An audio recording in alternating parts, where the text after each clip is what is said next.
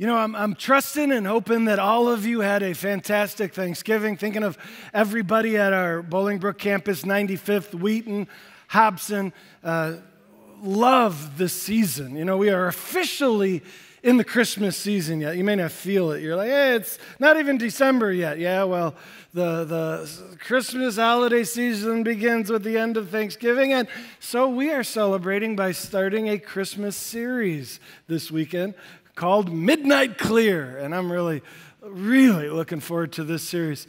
Maybe to help you get in the mood, I thought I would show you a little video about a Christmas service last year at a church in Tennessee, White Pines, Tennessee, First Baptist Church. They had this Christmas program where the elementary school kids were in a choir singing Christmas songs, and at the same time, some preschoolers kind of reenacted the nativity, all right? Maybe this will get you in the mood. Let's watch.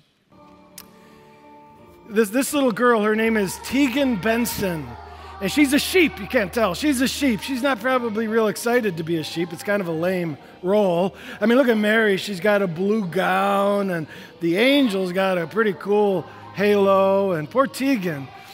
I mean, she didn't even get a sheep hat. I mean, these other sheep at least got a wicked cool sheep hat, but they ran out apparently, and so Tegan's just kind of lost. What is she looking for? Maybe Grandma? Grandma, are you out there? Oh, I see you. Hi, Grandma. There she goes, huh? What else can I do? Let's see. I'll check on baby Jesus, make sure he's doing okay. Yeah, isn't that great? I love it. Oh, baby Jesus is so cute. Look at him. I'll give Jesus some love. Isn't that great? Jesus, would you like to dance? Let's dance, baby Jesus. Here we go. Whee! Now, Mary is having maternal instincts kick in, and Mary's like, no, Jesus needs his sleep. They're having a tug of war regarding baby Jesus. This is unbelievable. I think Mary won. Jesus goes here. No, the sheep won. Hey, let's pause it right there. Look at Joseph. He's like, what do I do? I got to rise up and protect the family here. I got to get involved. So Joseph gets up, but he's not exactly sure what to do. He hesitates, and in his hesitation, Mary says, I'll take care of this problem. And look at that. Oh, my goodness. Can we replay that again? Let's just go back. Watch this. Full arm hold, body slam. Oh, my goodness. That's what I'm talking about. I was fighting for the Lord right there, huh?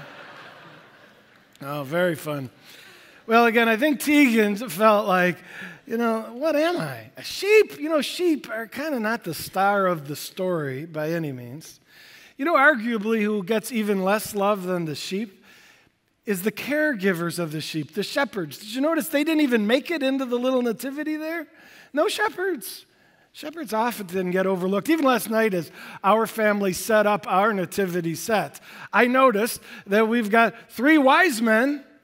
You know, the Bible doesn't tell us how many wise men. It just says there was more than one. The Bible also doesn't say how many shepherds there were. It just says there were more than one. And there's only one shepherd in my nativity set, the poor shepherds. Often overlooked, but not at the Compass Church this year. We've got 5-week series all about the shepherds. This is their time of glory. There are 13 verses in Luke 2 that focus on the shepherds and what they experienced. And friends, we're going to spend 5 weeks diving into that experience because it's huge. On that midnight clear, those shepherds saw things, learned things, heard things, experienced things that changed their lives forever. And I want to go back in time. I want to try to go to the hills of Bethlehem and that first Christmas. And I want to watch up close and try to experience with the shepherds all that they experienced. And over the next 5 weeks, friends, as we see what they saw, as we hear what they heard, as we experience what they experienced, you know, it marked them forever and it'll mark us forever too. If your heart's open and your mind engaged in the Word of God, this stuff will change your life in the most beautiful ways. So here we go, week 1. And I want to start reading in Luke 2, verses 8 through 10. There were shepherds living in the fields nearby, keeping watch over their flocks at night. And an angel of the Lord appeared to them, and the glory of the Lord shone around them. You remember the context. This is the night that Jesus was born. Mary and Joseph have come from Nazareth to Bethlehem to register for the census, found no room in the inn, and so they had to go and found a place among the animals for the baby to be born. And in this humble setting for Jesus' birth, the Lord arranges for some people to celebrate. What's a birthday party with no celebrants? And so the shepherds are tapped on the shoulder by God himself, saying, I want you to be a part of this glorious moment. Now, let me highlight living out in the fields. This is really important as we seek to understand the life of these shepherds. You should know that they did not have a glorious occupation. They had to live in the fields. Shepherds in that day were not in a beautiful farmhouse with their sheep nicely in a penned-up yard. No, they were nomadic. They traveled with their sheep looking for pastures that were green. Any green would do. And as a result, they slept on the ground night after night. They lived out under the stars. And some of you are like, you're outdoorsmen, you know. Yeah, I'd love to be a shepherd, to go 3 months without a shower. Yeah, well, most people don't like that. And they didn't like shepherds in these days either.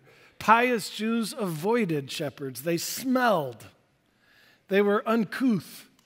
They were ceremonially unclean. They didn't allow a shepherd to enter their house. They didn't allow a shepherd to enter the temple courtyard. They were not allowed to come and worship. They were just outcasts of that society. First century Jews have records describing them as all shepherds are liars and thieves. And as a result, you legally could not have a shepherd as a witness in the court of law, because it was just assumed they'll just lie. That's what shepherds do.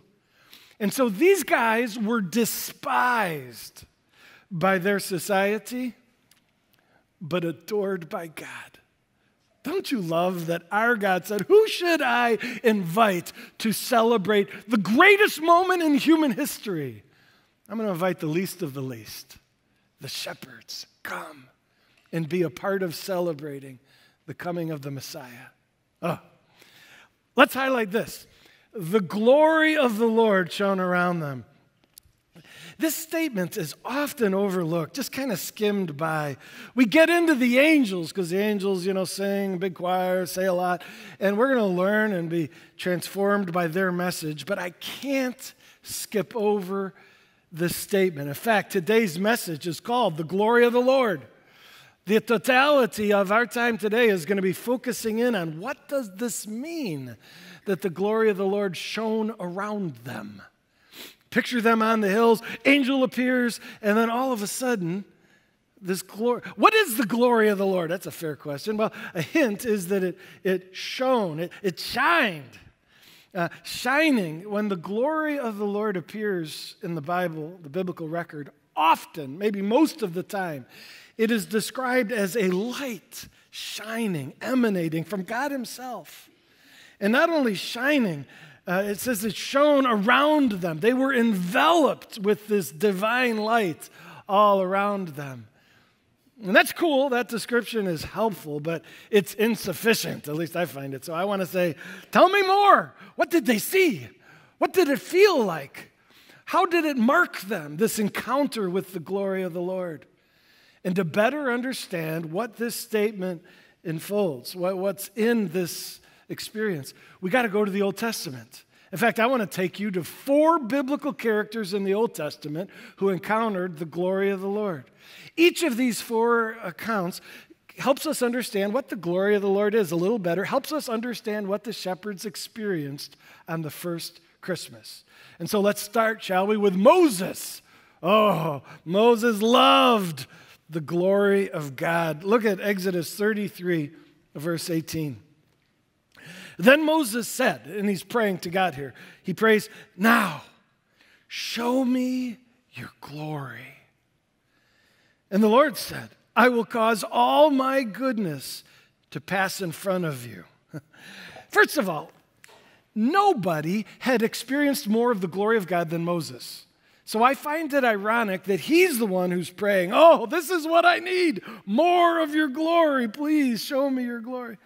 But Moses knew as much as he had experienced of God's glory, he had only tasted the tip of the iceberg. There was so much more, and so he begs, God, do it again. Now, God says yes.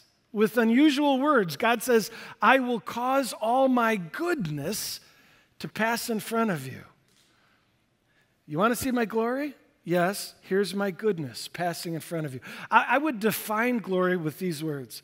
The glory of God is his character on display. Those invisible attributes made visible. Character on display. You should know that it's always on display. If God's character is not shining forth, it's not glory. Glory is always his character on display. And that's in this verse when it says to pass in front of you. That's the revelation of his goodness. But at its heart, the glory of God, it's not just light. Light is a helpful image, but you got to know that there's something special about this light. This light is the tangible shining of God's nature, his character, his attributes on display. I'll let all my goodness come before you. Well, God does just that. Moses goes out on Mount Sinai. God led him to a cave. He stood at the mouth of the cave. God said, are you ready? Here we go. And God covered his eyes because had Moses seen the fullness of God's glory, he would have died right there. It was too much for him to handle. So God covered his eyes. And as God passed by and Moses felt the warmth of God's glory, God declared his glory verbally with a description of himself. God described himself. Let me read it to you. This is found in Exodus 34, verse 6 and 7. The Lord's passing by, and the Lord says, the Lord, the Lord. That's the divine name. Yahweh is what's translated the Lord here. Yahweh, Yahweh is my name, God says. The compassionate and gracious God, slow to anger, abounding in love, abounding in faithfulness, maintaining love to thousands, and forgiving wickedness, rebellion, and sin. Friends, those words are so popular. They have been called the divine attribute formula by theologians. And that divine attribute formula is found 31 times in Scripture. 31 times Scripture quotes what God said about himself at Mount Sinai to Moses. It's the most quoted by Scripture in all of the Bible. Do you know that? It's as if God says, you want to know what I'm like? Here you go. I am compassionate. Can you see his eyes? I am gracious. I'm abounding in love for you. I am faithful. I am forgiving. Friends, these words deserve our recognition, study, meditation, memorization, because they are a snapshot of the heart of God. It's the glory of God revealed in words. At its core, the glory of God is what God is like. If you say, I know the glory, I've seen the glory of God, what you're saying is, I understand what he's like. And here's the deal. All of us have received some of God's glory. We have a little bit of an understanding of what he's like, but for all of us, like Moses, we've only seen the tip of the iceberg. He is so much better than you ever imagined him to be. His love is so much more reckless than you ever thought or hoped. His grace is astounding beyond your wildest dreams. And as a result, we should pray Moses' prayer. Show me your glory, Lord, because I only know you a little bit. Well, what happens? After Moses has this profound encounter with God's glory, he comes down off of Mount Sinai, and look what happens. Here I'm reading in verse 29. Moses was not aware that his face was radiant because he had spoken with the Lord. You remember glory shines, it radiates? Well, God shined on Moses, and now Moses is shining. Isn't that fun?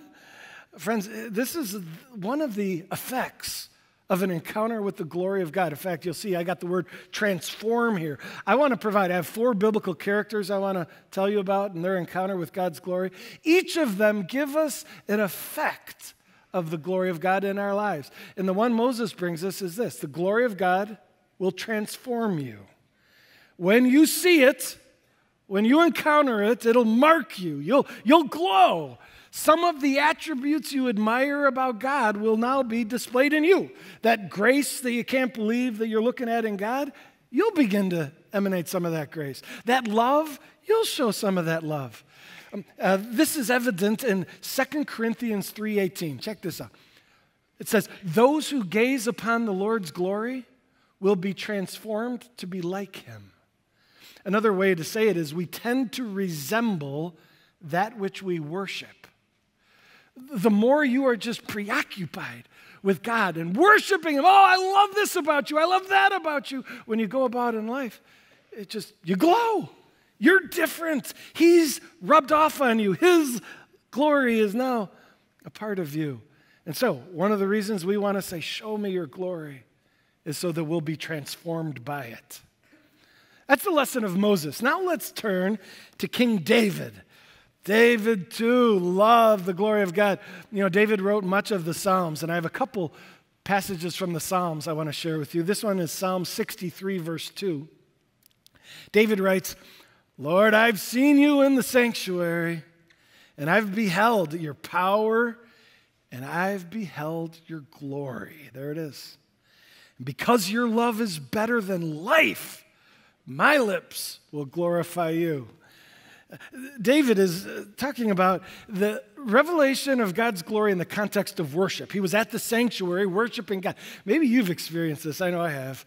Where during a worship song, woo, it's like the hair on the back of my neck stands up. I just find those words conveying, or maybe the music is revealing, but somehow I sense a little bit more how extraordinary our God is. In those moments, we're encountering his glory. And a centerpiece of God's glory is his love. And David says, because your love is better than life, I will glorify you. David says, when I'm in church and I'm worshiping you and your glory becomes evident to me, your love envelops me, he says, that's as good as it gets. David says, this is coming from a guy who was king. Remember, he had all the money you could ever dream of, all the palaces, all the wives, all the fame, all the opportunities, and he's like, you can have it all. I want the glory of God. In fact, I'm going to put the word delight. If Moses taught us that the glory of God, when you see the glory of God, it'll transform you, David teaches us that when you experience the glory of God, it will delight you. His love, you get loved by God in that way, it is better than life, all of it added up together. This delight in the glory of God is evident in another verse. Here's Psalm 27, verse 4. David says, one thing I ask from the Lord. You know, like rub the genie's lamp, I got one wish. Okay, here's my one wish. One thing I ask of the Lord, this only do I seek, that I may dwell in the house of the Lord, that's at the sanctuary, all the days of my life, to gaze on the beauty of the Lord. David's like, the coolest, most fulfilling, delightful experience is when you gaze on the beauty of the Lord. If you think an encounter with the glory of the Lord is, oh, I discovered that. That's interesting. Let's move on. No, that's not gazing. That's glancing. Like when you go to the Art Institute and you stand, maybe you've never done this, but go, people do this. They'll stand in front of a piece of art for 10 minutes, basking in its beauty. So we can meditate on the glory of God. We can find in Scripture his heart revealed to us and say, oh, I can't leave that. I got to circle it. I got to underline it. I got to think about it. I need to stare at it. I need to enjoy it. I need to gaze at God's beauty. And the doing fills the heart with delight. David makes that clear. You know, C.S. Lewis has an interesting quote that relates to this concept of delighting in God. Here's the quote. Lewis said, the sweetest thing in all my life has been the longing to find the place where all the beauty comes from. Isn't that an interesting quote? Lewis was an Oxford professor an atheist for a long time. Even in his atheistic days, he was so miserable, but every once in a while, beauty would make him come a little bit alive. He'd see beauty in poetry or in a song or in art or in nature, and he'd be like, that is gorgeous.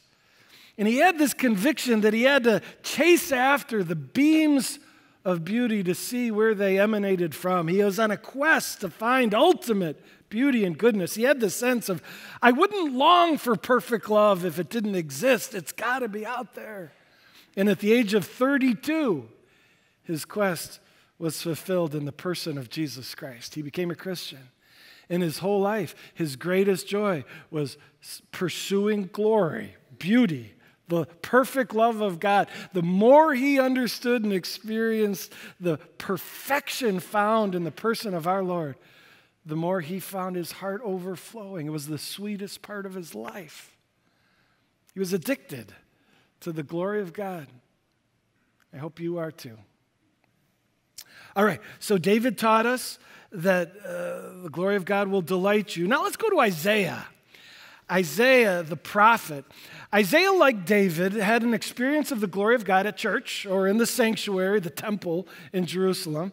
He was worshiping in the temple when God pulled back the curtain.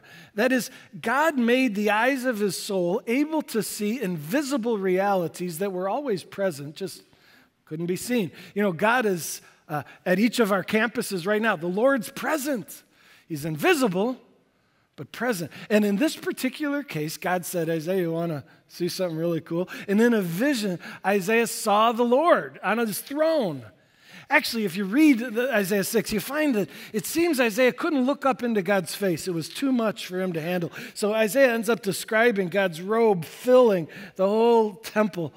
And then Isaiah describes the angels that he saw worshiping God. And I want to read what the angels said. Isaiah 6:3, they were calling to one another, holy, holy, holy is the Lord Almighty. The whole earth is full of his glory. I love that line. The whole earth is full of his glory. As if Isaiah might be in danger of thinking that the glory of God is only revealed when you're at church within the walls of this sacred place, the angels remind him, no. The whole earth, if you have eyes to see, the whole earth is full of God's glory. The earth is made by God. The heavens declare the glory of God. The nature that's been created reveals what God is like. Romans 1, you can read about that. God is saying, just as you admire art to know the heart of the artist, so the whole earth conveys my heart. I snapped a picture a year and a half ago driving through Wyoming. And I was driving down the road with our minivan, with the kids in the car, and all of a sudden I'm like, wow, pull over, kids out of the car, you got to see this. And we just stood on the side of the road, and I pulled up my phone and snapped this shot, and I was led to worship. Have you ever encountered beauty of nature and you connected with God through it? You're doing that because you realize he's the artist, and something of his heart is revealed in what he made. I looked at this, and I'm like, Lord, you're brilliant.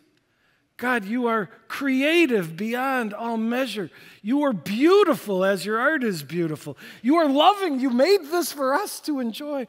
So many of God's attributes started flooding my heart, and I just worshiped him on the side of the road, standing in the gravel shoulder of the road as I looked at his art. Friends, it's all around. The whole earth is full of his glory, if you have eyes to see. Now, Isaiah hears the angels singing about the whole earth full of his glory. And then Isaiah feels really guilty. The holiness of God, in comparison, he is so wicked. And he just starts lamenting. He said, man, my lips have said the most awful things. I am an unclean man. And suddenly one of the angels flies to the altar, takes a coal from the altar. The altar was the place of sacrifice, pointing to the cross of Christ, the place of sacrifice. And the angel takes the coal, touches it to his lips, and says, your sin is now atoned for. Your guilt is taken away. Again, this is the glory of God revealed in personal experience to this prophet Isaiah. Then Isaiah hears God have a conversation with the angels. Let me read it. It says in Isaiah 6:8, then I heard the voice of the Lord saying, I'm adding the but who will I send? Who will go for us? Isaiah says, well, I said, here am I, send me.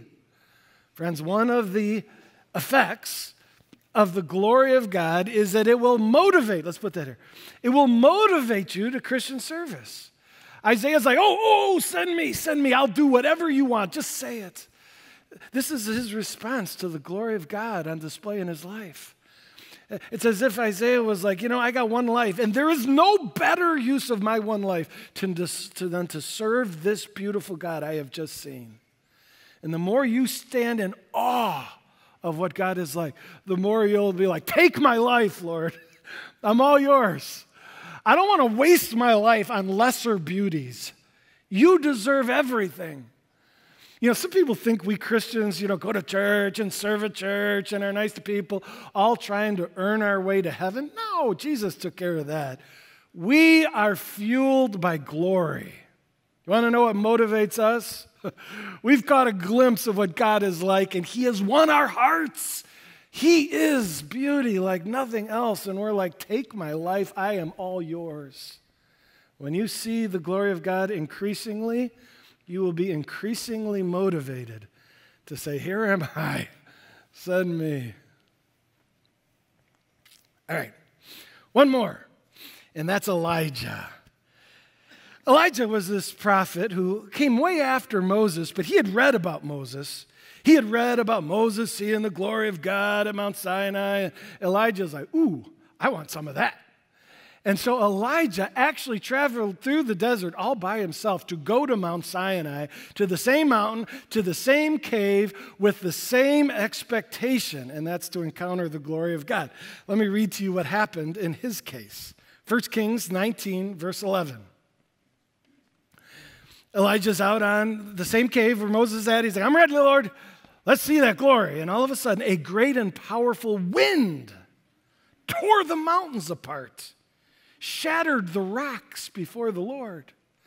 Friends, this is a tornado, a supercharged tornado. And I can imagine Elijah going, wow, I've never seen wind like this. Yes, this is what I was looking for. But the Lord was not in the wind. What? After the wind, there was an earthquake, ground cracking. Oh, here's the glory of the Lord. This is a big, bold miracle like I was looking for. But the Lord was not in the earthquake.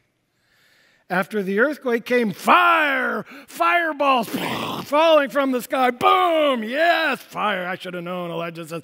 I should have known the glory would be a falling fire. But the Lord was not in the fire. And after the fire came a gentle whisper. And when Elijah heard the whisper, he pulled his cloak over his face. Friends, what is God doing here? God's looking at Elijah going, oh boy, he read about Moses and the whole glowing thing, and now he's expecting the same. And God's like, I bet a lot of people are going to read about these big miracles I did, and they're going to come expecting the same. And sometimes God does the big, miraculous, wow type of deal. But God had to reveal to Elijah and to us that his often preferred expression of glory is subtle, like a whisper. And God's saying, listen, a whisper, if you don't listen for it, you'll miss it. If you're not looking for it, you won't find it. A whisper is the kind of thing you can walk right past. And so it is with us, that if you say, Lord, show me your glory, I'm ready, send the fire, you're probably going to miss it. Because God may just send subtle expressions of his glory that if you're not looking for those subtle expressions, you'll miss out. When you go to God's word in personal Bible study, you got to say, I'm looking, God. Show me your glory. Reveal what you're like, your heart, and what I'm about to read. Show yourself to me. And if you're attentive, you'll find it. That's the word. When you're out in the world, look around and say, God, may the small dynamics of life or aspects of nature, may they reveal your glory. I'm looking, God. I won't miss it. Or Lord, let your spirit whisper to my heart. I'm listening. Those who look for glory find it. Those who don't often won't. And so Elijah teaches us the power of the subtle expression of God's glory and our attentiveness that must be in place. Let me tell you a little more about Elijah and his encounter with God's glory and what God whispered. You need to know that Elijah came in a bad way. Elijah was overwhelmed with life. You can read about that in the context of this passage. Elijah, his career was wrecking him. He was a prophet and he was going too fast. He was too busy. He was stressed out. There was a lack of career success that was depressing him. In fact, he was so discouraged that he was despondent and even suicidal. You can read about it. There was a prayer before this where Elijah just says, you know what, I'm done. Take my life, Lord. I don't care anymore. He was so discouraged. And yet on that mountain, when he encountered the whisper of God's glory, the Lord whispered, here's what he whispered. The Lord's like, it's not as bad as you think. This isn't the end of the story. I've got a plan. And these encouraging words from God were exactly what the doctor ordered, and Elijah came alive again. He marched off of that mountain and went on to serve the Lord for the rest of his life with renewed vigor. In fact, the word I want to use here is revitalize. One of the effects of the glory of God, especially to a beat up, worn out, discouraged heart, is that the glory of God will revitalize you and make you come alive again. Are you frustrated? Are you discouraged? Are you depressed? What do I need? What do I need? You need the glory of God. A fresh discovery of what your Heavenly Father is like, a fresh encounter with His amazing love and compassion and grace. It will make you come alive like nothing else. Friends, and this is for new Christians. The glory of God never gets old. That's so cool. Sometimes, people live in beautiful mountainous areas and they just grow used to it. You never get used to the glory of God. There is an endless depth of His character yet to be discovered. And with every growing realization comes new vitality that you've never had before, at least in response to this new glory that you found. And so if you find your soul beat up, worn out, depressed, cry out, God, show me your glory. I need a fresh, a new, a deep experience of what you're like, because you did it for Elijah and you can do it for me. Revitalize my faith, right? Born out of your character and nature. Well, let's use these four and apply them to the shepherds, shall we? Let's go back to the shepherd passage. It says they were on the fields nearby, keeping watch over their flocks. Angel of the Lord appeared, and the glory of the Lord shone around them. Shepherds tell us what it was like to experience the glory of the Lord. How did it affect you? Changed my life, they would say. Ask my kids, they would say. They would tell you, I have been a different person. My growth in pursuing more of the glory of God has marked my character. It is the joy of my life, they would say. That joy I tasted on that night has led me to pursue greater knowledge of God, and nothing has brought me more delight, the shepherds would say, than who God is. Motivate. Woo! We're going to discover this later on. These guys become evangelists, motivated to serve the Lord. Why? By the glory of God. His glory is their fuel in service. And then revitalize. I imagine that they were worn out. I mean, their job never had breaks, no weekends for the shepherds. They were burned out, stressed out, and yet they never felt so alive after they encountered the glory of God. In fact, I imagine the shepherds gathering their children, decades later, gathering their children, maybe their grandchildren around the fire.